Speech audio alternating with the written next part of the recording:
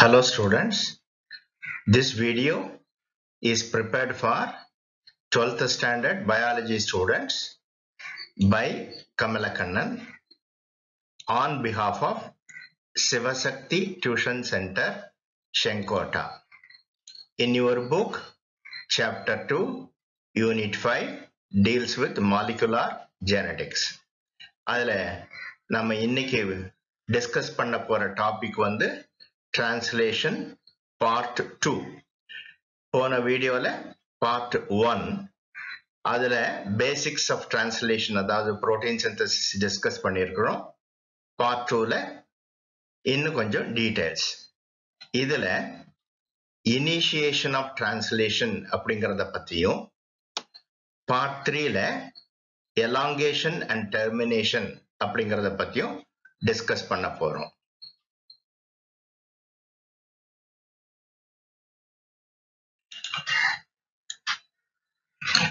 இப்போ இதுல நீங்க பார்க்க போறது இனிஷியேஷன் காம்ப்ளெக்ஸ்.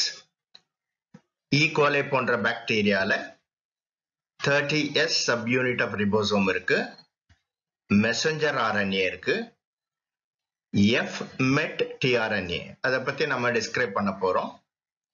அப்புறம் இனிஷியேஷன் ஃபேக்டர்ஸ் இருக்கு, IF1, IF2 and IF3. பிறகு GTP அப்படிங்கிறது குவானைன் ட்ரைபாஸ்பேட், குவானோசின் ட்ரைபாஸ்பேட் அல்லது GTPங்கிறோம். இது எனர்ஜி ரிச் மாலிகூல். இந்த எனர்ஜி ரிச் மாலிகூலுக்கு மக்னீசியம் அயான்ஸ் தேவைப்படுது. இதெல்லாம் சேர்ந்து தான் இனிஷியேஷன் காம்ப்ளெக்ஸ். அதனுடைய டயக்ராம் இப்போ பார்க்க போறோம். இது smaller subunit of ribosome. P site இருக்கு. P site அப்படிங்கிறது peptidyl site. A site அப்படிங்கிறது amino acyl site. இதனுடைய இம்பார்ட்டன்ஸ் எல்லாம் நாம இதுல டிஸ்கிரைப் பண்ண போறோம். பிறகு GTP இப்ப சொன்ன மாதிரி guanosine triphosphate energy rich molecule. ஆக்சுவலா ரிபோசோம் அப்படிங்கிறது ஸ்மாலர் சப்யூனிட்டும் லார்ஜர் சப்யூனிட்டும் சேர்ந்தது. பட் இன்ஆக்டிவ் ஸ்டேட்ல இது ரெண்டும் தனித்தனியா இருக்கும். IF1, IF2, IF3 இது மூன்றும் இனிஷியேஷன் ஃபேக்டர்ஸ் பெயர். அப்புறம் F-MET tRNA சொன்னேன். F-MET tRNA தான் initiator tRNA. the first amino acid கொண்டு வந்து சேர்க்கும். first amino acid வந்து AUG அப்படிங்கிற இந்த கோடான் இருக்கு இல்லையா, இது mRNA. AUG அப்படிங்கிற கோடான் வந்து it codes for methionine. But ப்ரோகாரியோட்ல methionine வந்து N-formyl methionine இருக்கும். இதை F-MET என்று குறிப்பிடுறோம். சோ இது F-MET, N-formyl methionine.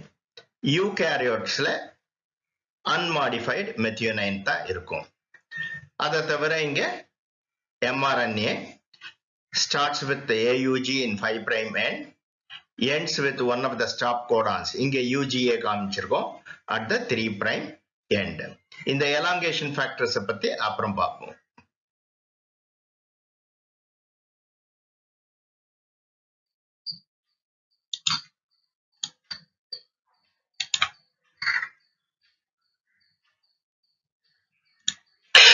இந்த டயக்ராம் வந்து இந்த இனிஷியேஷனை ஸ்டெப் பை ஸ்டெப்பா குறிக்குது.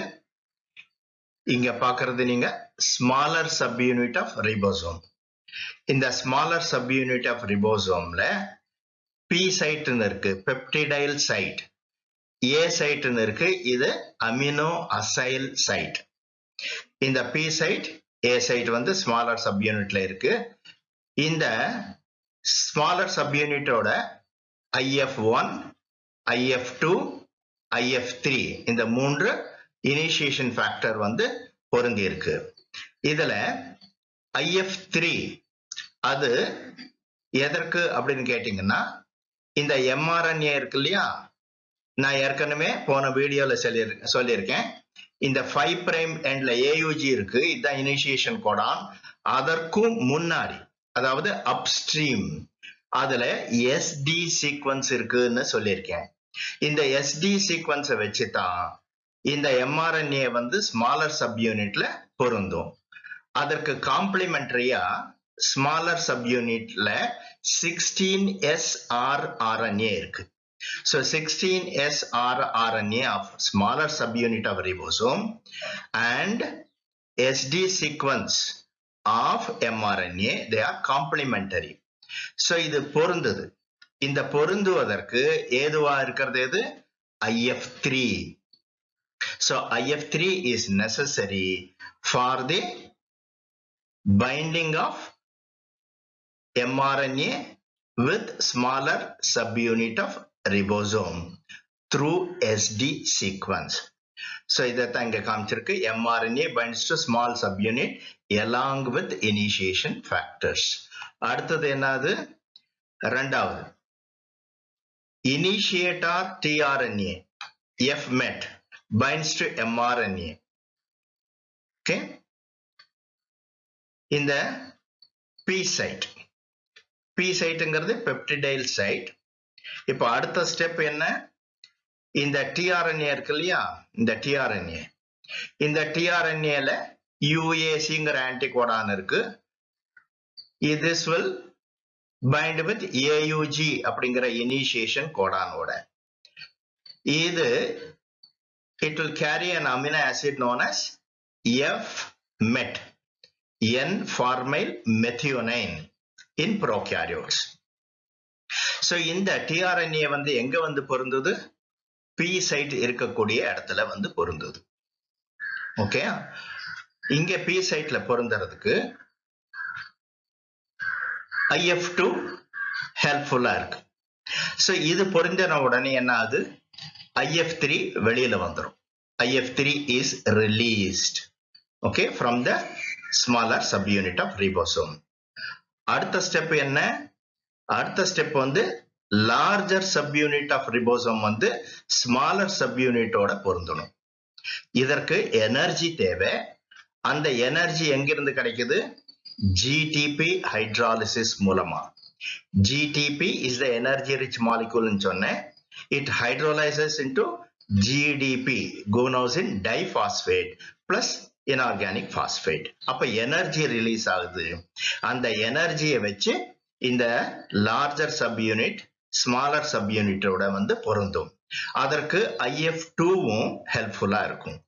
So IF2 and GTP are required for this binding of smaller and larger subunits of ribosomes. So this forms a complete 70S ribosome.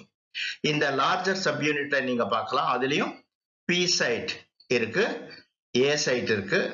அது corresponding P and A sites of smaller subunitல வந்து பொருந்தும். In addition, இங்க E site ன்னு இருக்கு. E site, exit site ன்னு பெயரு. அதை பத்தி பிற்பாடு சொல்றேன் நான். So இது பொருந்தின உடனே IF3 ஏற்கனவே ரிலீஸ் ஆயாச்சு.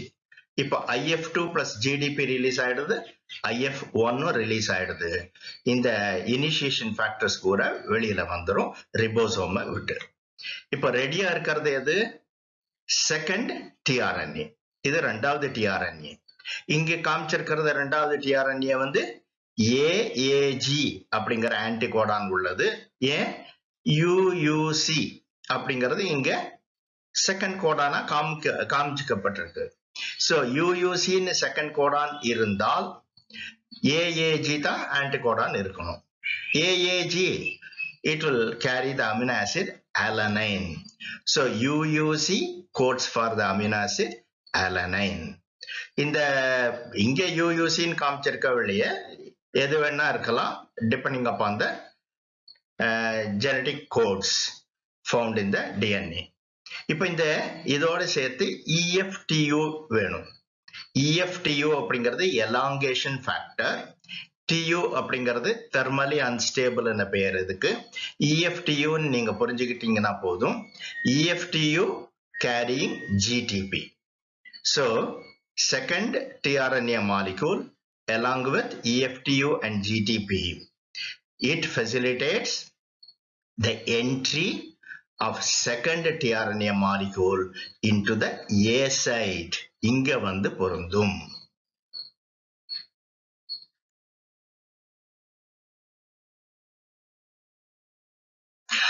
இப்ப இத்தனை நேரம் எக்ஸ்பிளைன் பண்ண இல்லையா அந்த டயக்ராம் வச்சு, அதே தான் இங்க டிஸ்கிரிப்ஷனா கொடுக்கப்பட்டிருக்கு. இனிஷியேஷன் ஆஃப் டிரான்ஸ்லேஷன் எப்படி நடக்குது அப்படின்னு. Translation is initiated when mRNA binds to the smaller subunit of ribosome with the help of SD sequence. The smaller subunit has a peptidyl site and aminoacyl site.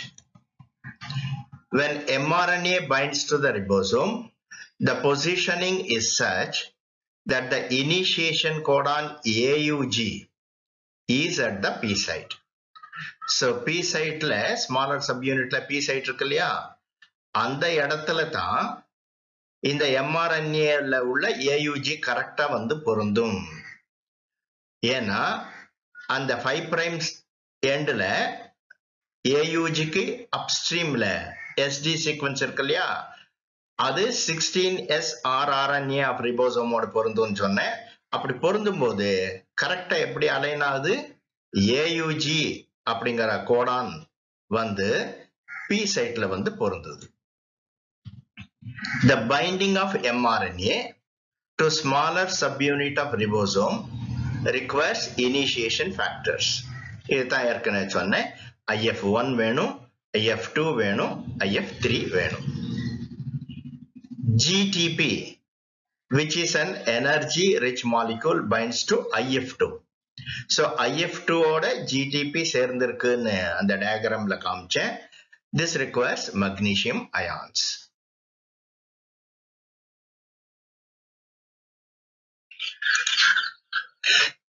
Then the initiator tRNA charged with the amino acid methionine binds to AUG.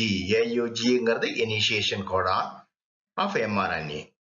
So AUG அப்படிங்கிற initiation codon mRNA ல இருக்கு. இந்த mRNA இப்ப smaller subunitல வந்து பொருந்தி இருக்கு. இப்ப எது வருது, initiator tRNA. அது எதை கேரி பண்ணிட்டு வருது, மெத்தியோனைன் அப்படிங்கிற அமினோ ஆசிட். ப்ரோகாரியோட்ஸ்ல எது வருது, மெத்தியோனைனுக்கு பதிலா N ஃபார்மைல் மெத்தியோனைன் F மெட்னு சொல்றோம். But யூகாரியோட்ல methionine remains unmodified.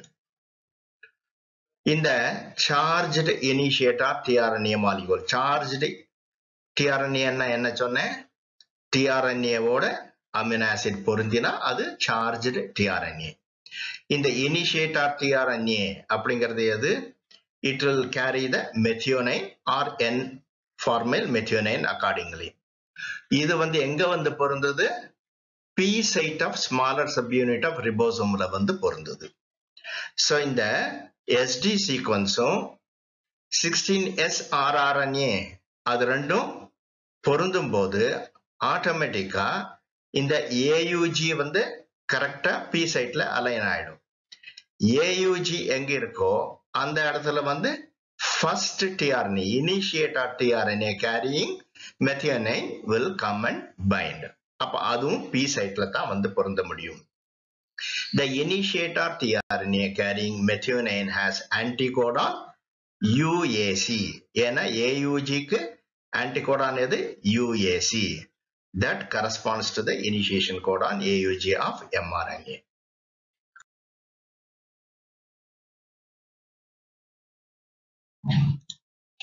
The components of initiation complex interact in a series of steps.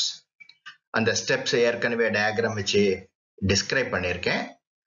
அதை வந்து இப்போ திரும்ப பார்க்க போறோம், அவ்வளவுதான்.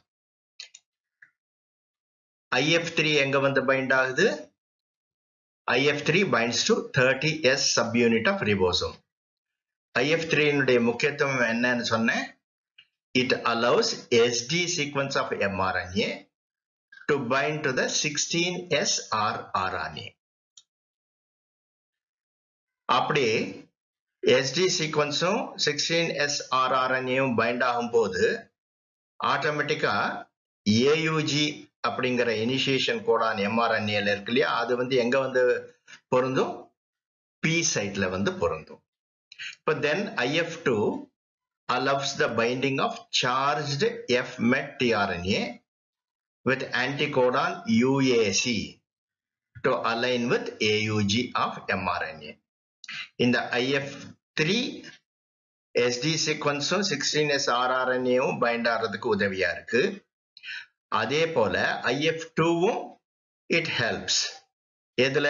இந்த AUG கரெக்டா அந்த P சைட்ல வந்து பொருந்துறதுக்கு ஏதுவா அமையுது. அதை தவிர இந்த சார்ஜ்ட் F-MET tRNA இருக்கு இல்லையா, first initiator tRNA with anticodon UAC, அது வந்து AUG of mRNAல பொருந்தணும். அதற்கு IF2 தேவை. And once this initiation complex is assembled, IF3 leaves the ribosome. So IF3 னுடைய வேலை இங்க முடிஞ்சு போச்சு. mRNA smaller subunitக்கு வந்து பொருந்தியாச்சு. அதனால IF3 leaves the ribosome. The release of IF3 permits the larger 50S subunit to bind to the 30S subunit, thus forming a complete 70S ribosome. So IF3 and the smaller subunit இருந்து பிரிஞ்சு போன பிறகு 50S subunit இருக்கு இல்லையா, larger subunit, அது வந்து 30S subunit of ribosome ஓட பொருந்தும். இப்போ ஒரு complete 70S ribosome form ஆயாச்சு prokaryoteல. The larger subunit has P site, A site, அதை தவிர நான் அந்த டயக்ராம்ல காமிச்சேன், P சைட்டுக்கு முன்னாடி E சைட்னு இருக்கு, exit site அப்படின்னு. இது larger subunitல மட்டும்தான் இது இருக்கு.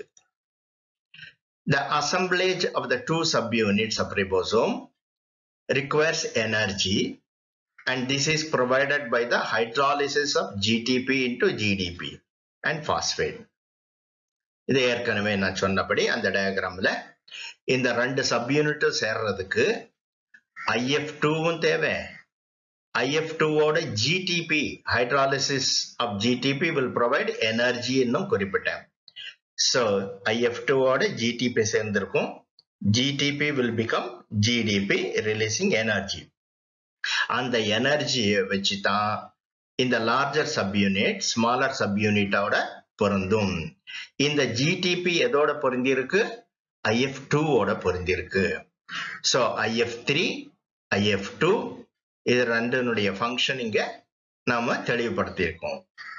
Then IF2 GDP component is released from the ribosome. So IF3 ஏற்கனவே சப்யூனிட்டை வச்சு வெளியில வந்தாச்சு. இப்போ IF2 with GDP, ஏன்னா GDP IF2ஓட பொருந்திருக்கு. அந்த GDP இப்ப மாறியாச்சு, எனர்ஜியை ரிலீஸ் பண்ணி அந்த எனர்ஜியை வச்சு 50S சப்யூனிட் ஸ்மாலர் சப்யூனிட்டோட சேர்ந்தாச்சு. இப்போ கம்ப்ளீட் ரிபோசோம் ஃபார்ம் ஆயாச்சு. இப்போ IF2வும் GDPயும் சேர்ந்து வெளியில வந்துடுது. IF1 is also released from the ribosome.